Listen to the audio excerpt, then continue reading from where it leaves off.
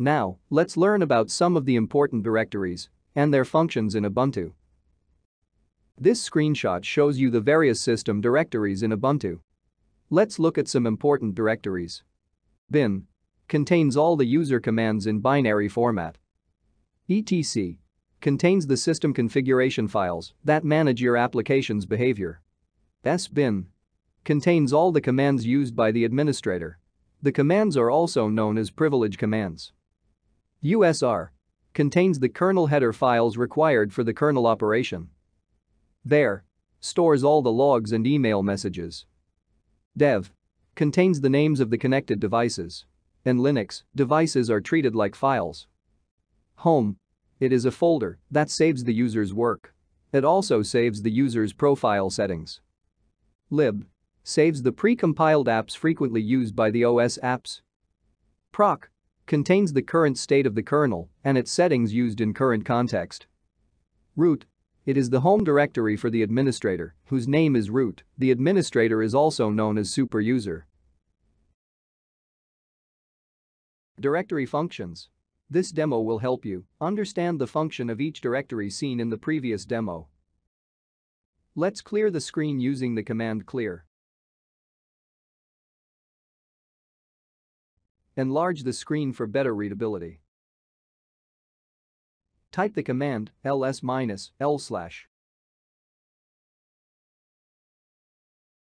This command lists the files in the long listing format. The directory name is /. Let's understand each directory one by one. Bin directory contains all the user commands. You can see that the bin directory is inside the USR directory. And this arrow mark indicates that it is a link file. L in the beginning also indicates that it is a link file. The boot directory is where your kernel and bootloader are installed. D in the beginning indicates that it is a directory. CD-ROM is a mount point when you insert your DVD. A mount point is a directory where you can access your roll media. Next is the dev folder. Dev stands for device. This contains the name of the devices that are used in the Unix system. For example, a printer cannot be a printer, or a hard disk cannot be a hard disk for a Unix system. Unix treats every device as a file. So when it accesses any device, it has to assign it a name. And that name is listed in the dev folder. For example, hard disk in Linux is called SDA. The name of that particular disk now becomes /dev/SDA. Next, we have the etc folder that contains all your system configurations. For example, your password, DNS, DCHP, web server, mail server, and other configurations. The home contains the allocated space for a user. For example, you have the user 100 account. It will have its own space allocated for it. If we check the home directory and list the directories using the ls-l command, you can see the user 100 folder. This is called the home directory. If you check the pwd command, you can see that it is present inside the home directory. So, you can change it to user 100 and then check for the pwd command, you will get the home directory. This is where users save files, folders, profile information, and other details. Next, you have the libraries. In Linux or any operating system, we have a precompiled binary software application for system use. These libraries can be used whenever you run the commands. You have to be careful about these libraries, because once you delete them, your system application program will not run.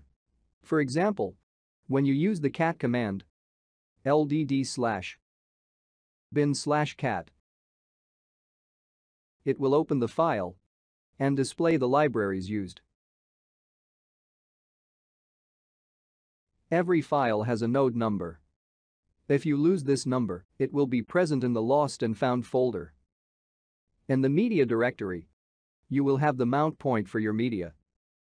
Next is the MNT or mount directory. Mount point is where you mount your devices. It may be a hard drive, CD-ROM drive, or USB flash drive. Without mounting, you cannot use your device. To give a simple analogy, let's consider the example of Windows.